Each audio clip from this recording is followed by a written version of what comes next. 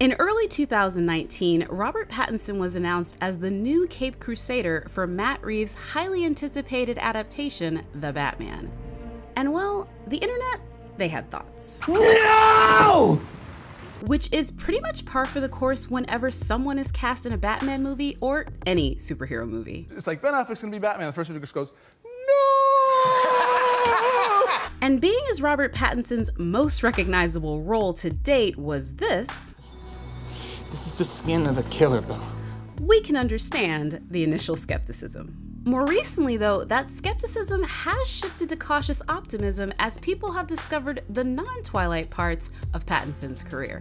As the movie heads back into production, we thought we'd ask, how did Robert Pattinson go from Twilight to the Batman, and why do we, and a lot of initial haters, now think he's the perfect choice? To do this, we really have to take a look back.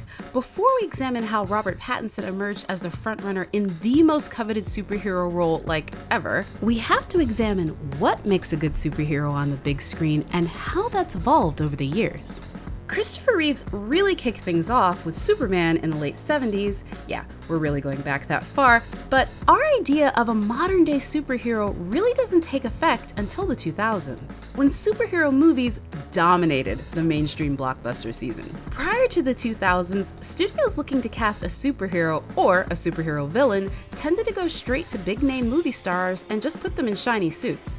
Sometimes, those suits had nipples. Studios thought if you're gonna be able to sell these movies to McDonald's and MasterCard, you gotta have big names. And they were right. For the most part, big names equaled big dollars at the box office. But when they assembled the team for the 2000s X-Men, the previous formula for what made a superhero completely, well, mutated. By employing an inventive mix of award winners and prestigious actors with newcomers and not really including any marquee names, X-Men set itself apart from all other superhero movies, and it was a huge success. Okay, Halle Berry was a big-time star, but she also pretty much told us why she was cast. And a couple of years later, Sam Raimi would take that new casting formula even further with Spider-Man, picking critical darling Tobey Maguire, no marquee name at the time, to play Peter Parker. After 2000, it helped more to have an Oscar nom than a $100 million movie behind you if you wanted a studio to put you in spandex. This is not to say Hollywood abandoned the movie star formula altogether, but as we get into the mid-2000s, that strategy was yielding diminishing returns. And right as the superhero genre is really taking off and studios are rethinking who to cast as their world savers, Robert Pattinson starts acting. Cast as Reese Witherspoon's son in Vanity Fair, yes, the same Reese who would play his love interest just 7 years later, which is not weird at all, Pattinson's role for Vanity Fair was unceremoniously cut at the last minute. The casting director for that film reportedly felt so bad that they cast him as the uber-charming Cedric Diggory in Harry Potter and the Goblet of Fire. So I was quite glad I got cut in the end. After bouncing around some forgettable indies, in 2007, Robert Pattinson auditioned for the role of Edward Cullen in Twilight.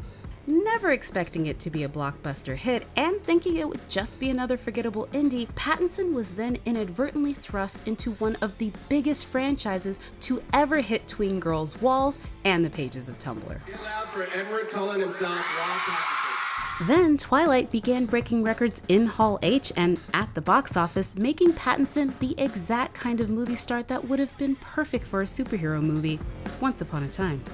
While our paths churned out Twilight sequels and subtly shaded the film and the fandom in interviews every chance he got, did your Twilight experience turn out to be what you expected? Over in superhero land, something interesting is taking flight. Marvel and Christopher Nolan leaned into the X-Men model by hiring actors, and unknowns, and both start dominating at the box office. Although these are household names now, looking back on the faces of superhero movies from this time, it was more of a who's who of who's that? Back then, Robert Downey Jr. was mostly known for his arrest record. Chris Hemsworth was an Aussie with a barely there Star Trek cameo. Jennifer Lawrence had been nominated for an Oscar, but for a film that was outgrossed by Piranha 3D. And Henry Cavill, before Man of Steel, he was best known for playing the only character to have more bed partners than Henry VIII on The Tudors. But back to our new Batman. When Pattinson left the Twilight Zone in 2012 after 4 films and $3.3 billion at the box office, he could essentially do anything he wanted. And what he wanted to do was work with some of the most innovative indie and avant-garde directors out there. He worked with names like Werner Herzog, David Cronenberg, David Michaud, Claire Denis, James Gray, the Safdie brothers, and Robert Eggers, avoiding anything big budget or high profile.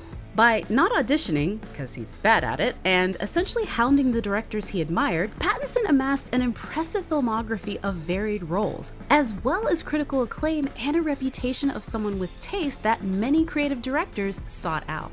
This was also the moment that studios started hiring auteur directors to helm superhero films.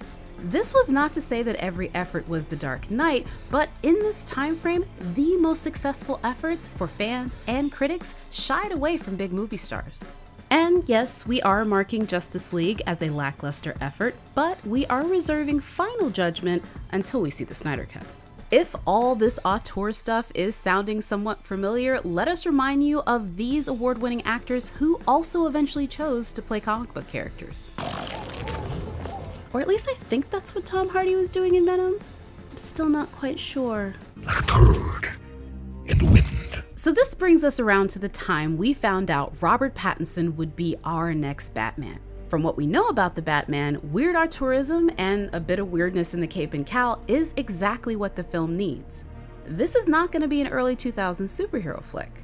Rumored to follow the plot of The Long Halloween, this new Batman is more of a mob detective movie. Don't look for too many all-out brawls. Which is probably a good thing since Pattinson said that he doesn't plan to work out for the role.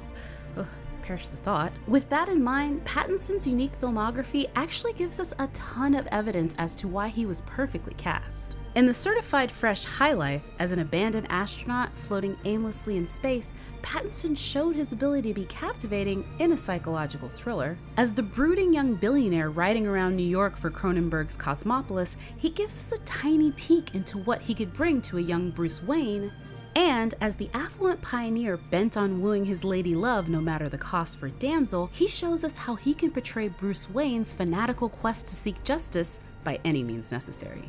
It's hard to know what made Matt Reeves think Pattinson would be perfect for the role, well, besides a killer jawline, but you can see how Pattinson gained an edge by simply being as weird as possible.